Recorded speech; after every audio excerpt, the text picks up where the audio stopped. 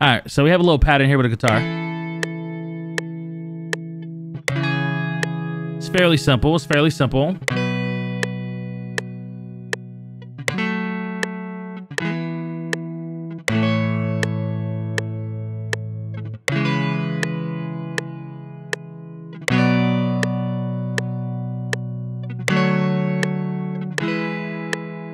All right, so I'm going to take that. I'm going to reverse it horizontally.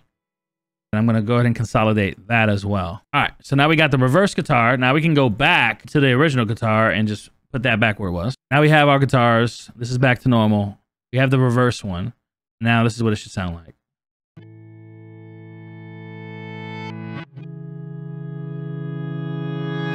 Okay, you get the idea. Now if I put them both together,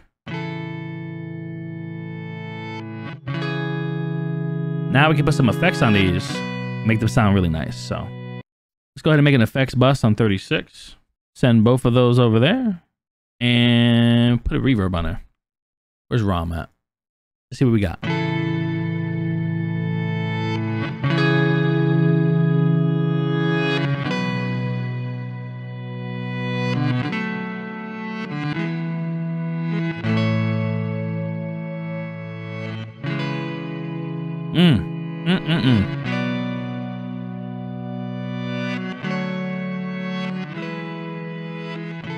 All right, cool. So we got that. Copy the same pattern that we just did with the guitar. I'm going to copy that onto 40's very own pads.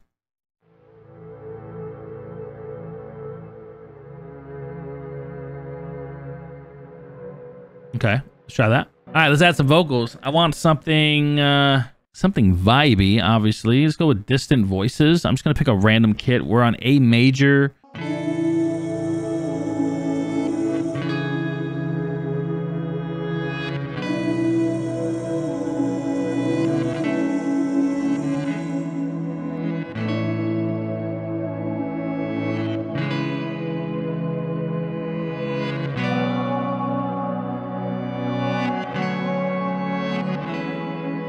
I need percussion.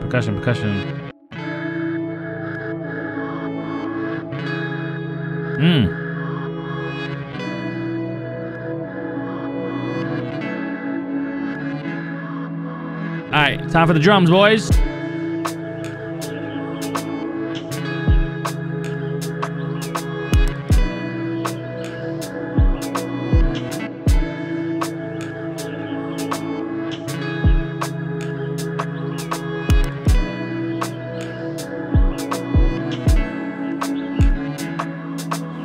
Time to grab the bass. All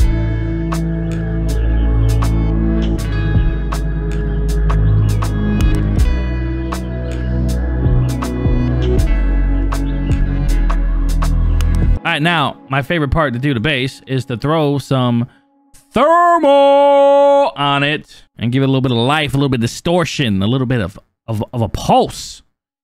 Give it some pulse, baby.